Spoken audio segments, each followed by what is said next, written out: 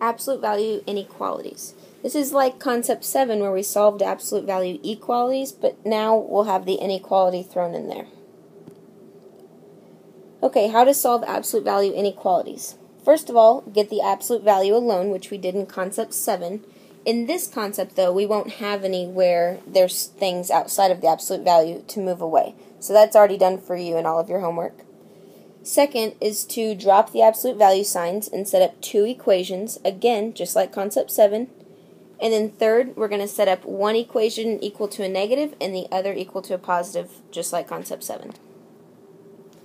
Okay, in this first one, we have the absolute value alone, everything's ready to go. We're going to break it up into two equations. We're going to have x is less than 2 and x is greater than negative 2. Whenever you set up the equation with the negative, you flip the sign. So that's different than last time. We don't have anything else to solve because it's already x alone on one side, so we are done at that point. To graph these, we're going to put them both on one number line.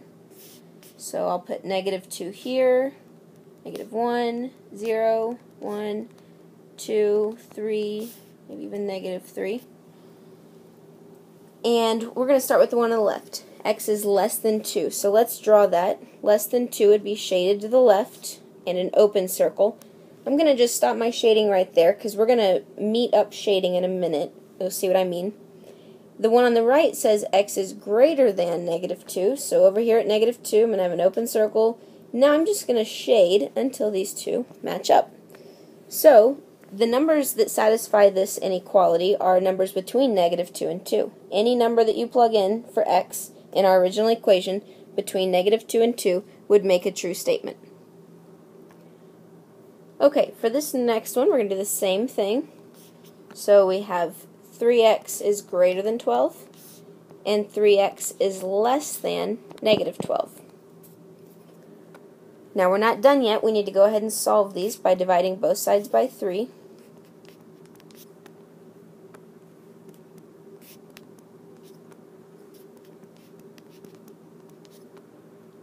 And then we can graph. So we need negative 4, negative 3, negative 2, negative 1, 0, 1, 2, 3, 4. Just barely fit in there. I'm going to make my line just a little bit longer. Okay. So on our left we have x is greater than 4. So I'm going to graph that. Greater than, open circle, and shades out to the right. And for the left one, we have x is less than negative 4. So open circle and shade out to the left. So as you notice, this inequality is shading out one to the right, one to the left. These are the two types of graphs you'll have. One where they shade in together, one where they shade out to the opposite edges. Okay, number 3. Same thing, we're going to set up our two equations. X minus 4 is greater than or equal to 6. X minus 4 is less than or equal to negative 6. Add 4 over.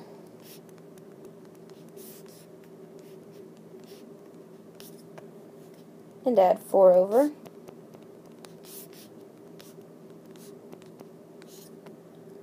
And we're ready to graph.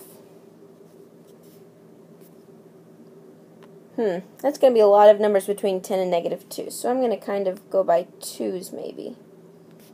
So negative 2, and this is 0, 2, 4, 6, 8, 10. I'll put 12 out there too. Okay, my left one says x is greater than or equal to 10. So I'm going to have a closed circle and shade out. And my right one says x is less than or equal to negative 2.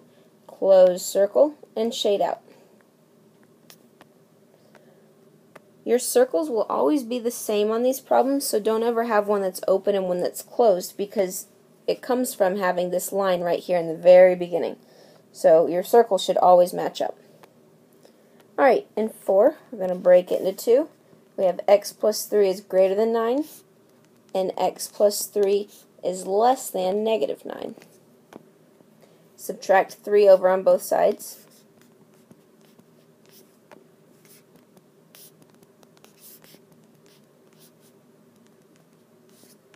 And then we're ready to graph. Again, I'm not going to put every notch because that would be a lot.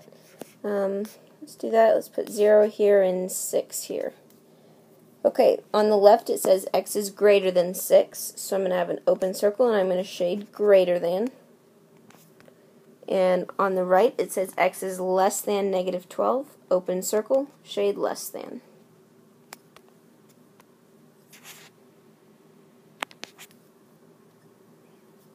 Okay, make sure that you read this statement right here so you know about priority